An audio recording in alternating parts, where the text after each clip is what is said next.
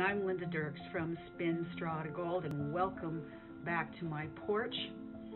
This week we're talking about stepping into your new practice.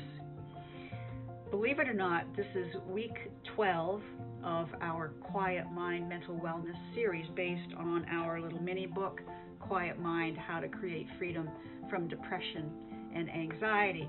And we bring the book alive here online with videos and affirmations and tips that help you incorporate this into your success, into your new Quiet Mind practice. And I've got some really juicy, further in-depth tidbits to share with you this week. And there are 3 concepts to depression that have been fed to me by my higher source, by my guide. And I take a whole lot of pleasure in sharing them with you today because the imagery is just so accurate. And my guide showed me first that depression is like being inside of an egg. And if any of you, like me, have ever experienced deep depression, you'll know that's exactly how it feels. You are confined, it is dark, it is dense. You are isolated, you're in a fetal position, and you feel like there's no way out.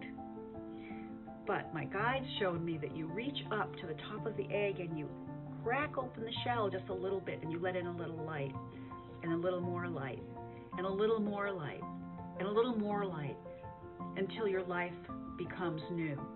Isn't that beautiful?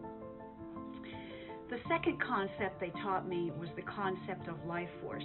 That staying free of depression was based on and essential to keep this life force flowing. Now, a life force comes up and through and down your body constantly, always refreshing, always renewing, always keeping you vital. And the third thing that they taught me was that if you are experiencing depression, this is an indication that you are poised, that you are in need, that you are on the threshold of rising into a higher consciousness. So that's what this Quiet Mind program has done. That's what we've designed, and it fits all of these components because, first of all, Quiet Mind motivates you. It tells you, yes, you can. Yes, you can reach up and you can open up that light and let it shine down on you. And you do it in all the ways that we've been studying. We do it by calming your mind. We do it by managing our thoughts. We do it by living in love and joy.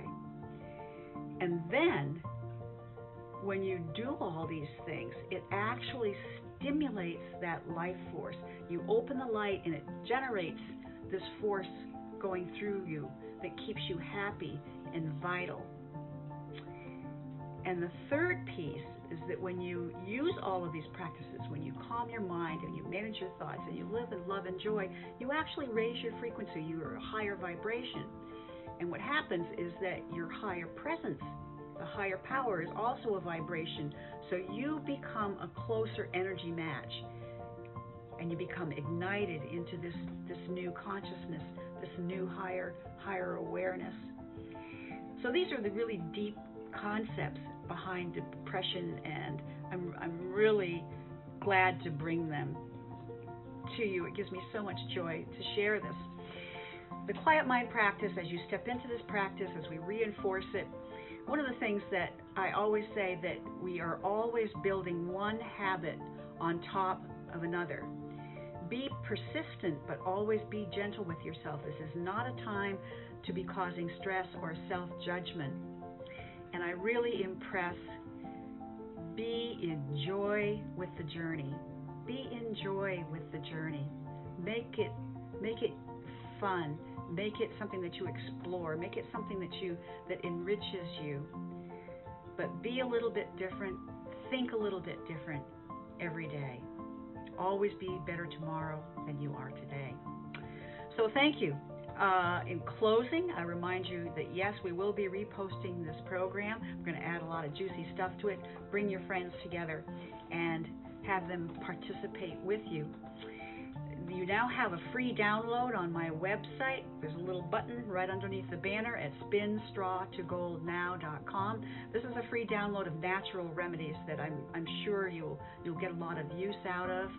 And last but not least, make it rich, make it fun, make it a spin straw to gold day. Thank you. Love you all. Bye-bye.